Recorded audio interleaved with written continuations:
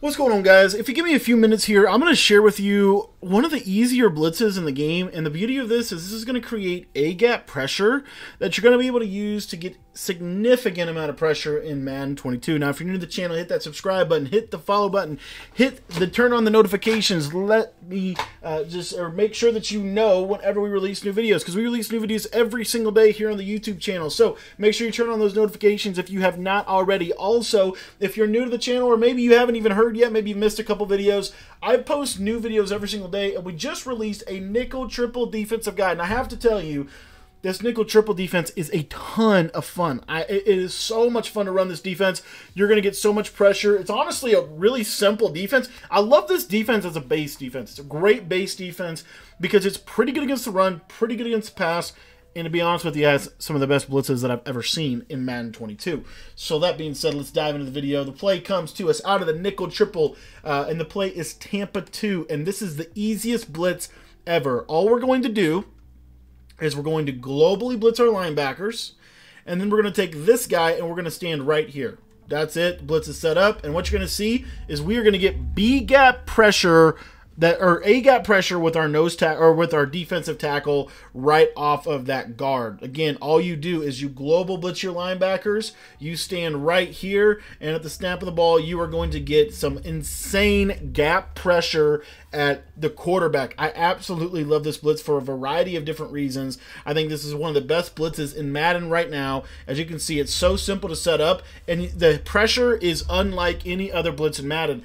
You're getting insane gap pressure out of the nickel triple. This is why I love this defense so much. It gives you, in my opinion, the best blitzes in the entire game. And the really cool part is you don't have to do anything. Literally, you're global blitzing your linebackers, and you're standing right here.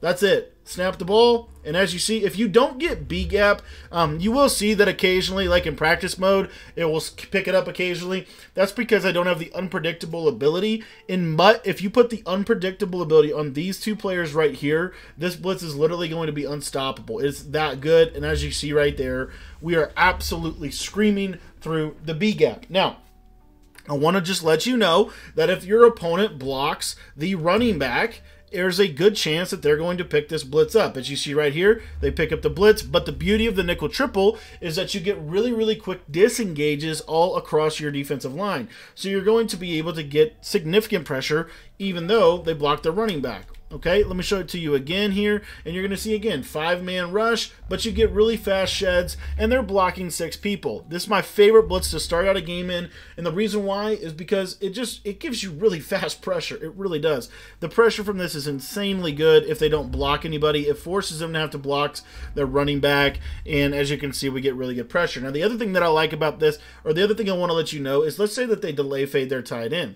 If they delay fade their tight end, what you're going to see here is occasionally this blitz will still come in, as you saw right there, or you'll get a really quick disengage. I find that if they delay fade the tight end, the pressure is normally good enough to keep them on their toes. You're not going to have to really do a lot more. If they're going to delay fade their tight end, honestly, I'll stick in this defense for a long time because it plays really good. You've got really good contain D on the edge. But if they start to block their running back, what I like to do from this is I will just show blitz. I'll man up the running back with that left of screen linebacker, and then I'll blitz that safety that I showed blitz with. And what you'll see is if they block the running back, oftentimes I'm either able to get the gap pressure or I'm able to get the edge pressure, as you just saw me get with the safety. So this is one of my favorite blitzes in the game for a variety of different reasons. It accomplishes a lot, and there's ways that you can adapt this to make this absolutely insanely effective against the gun bunch meta offense. Thanks for watching the video. If you are sitting there and you want to get my full nickel triple package and you want to start sending some gap pressures, guys, I have incredible gap pressures